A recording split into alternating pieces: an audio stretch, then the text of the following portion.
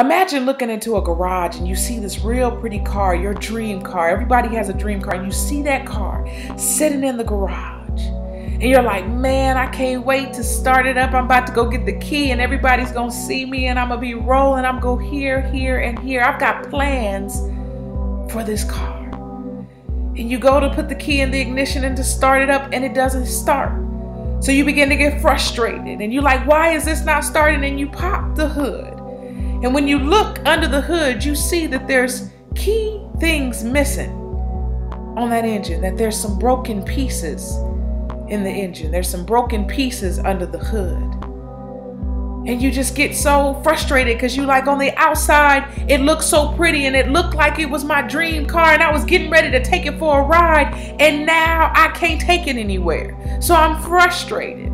I'm upset. That's what happens in life. Our lives look so pretty on the outside to other people, or other people's lives look so pretty on the outside. But when God, as our mechanic, pops the hood, He sees the broken things.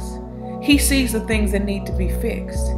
He sees the areas that He may need to tighten up a little bit. He sees the areas that may be too tight that He may have to loosen up a little bit. He sees what maybe needs to be replaced and what maybe needs to be taken out and put aside. He sees all of that because He is the one that takes those broken pieces and makes them whole. He is the one that revives it. The title of today's message is A Fresh Start, because if you pop the hood on some of our lives right now, we would need a fresh start. There's some areas in our life that God may have to fix and be the mechanic of and take that broken situation and turn it around and make it whole. And to revive something means to bring back to life, to bring back conscious. So the same way I told you about that car that was sitting in there looking pretty but dead, there's some situations in our life that may look pretty, but deep down inside, if you open up the hood to it, they're really broken. So what is it that you want God to revive today? We've got some people that say, oh, I want that marriage, or I want this, or I want that. You don't ever want anything that God doesn't want for you. You want what God has for you because you never know what's underneath the hood of what you're saying you want. Because the same way that you have broken problems and broken issues, everybody in this world has something that they're going through. So never covet after someone else's things because you don't know what they're going through or what they had to go through to get it. But you focus on what's in you.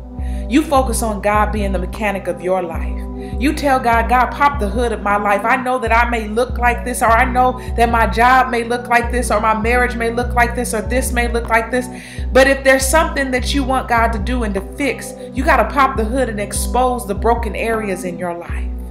You got to let Him know that you need fixing and you want Him to revive it and bring back to life the things that were up underneath the hood that are causing it to maybe look pretty but not run right, and get you to the places that you need to get to. In Psalms 85:6, it says, revive us again so that we can rejoice in you, so that you can get the praise. So the things that need to be revived in your life, ask God for it. Ask God to pop the hood of your life. We all have it undercover where we can look pretty, but inside we got some broken areas. So have God fix those broken areas. If you are married and you need some fixing in your marriage, have God fix that. If you have children that you want God to revive, have God revive their hearts and bring them back. If you have a situation in your life that's gone dead and you want it to be brought back to consciousness, have God bring it back, because He can. Because He's the ultimate mechanic. And once He revives those things, He then gives you a fresh start. So thank God for the ability to start in your newness today. Because He's going to revive every broken thing in your life. Once He pops your hood, He's going to fix it. And then put that hood back down so you can move on with your fresh start and drive on to the dreams and destinies that He has for you. I hope you are blessed by this message. I decree and declare abundance and favor over your life. And I will see you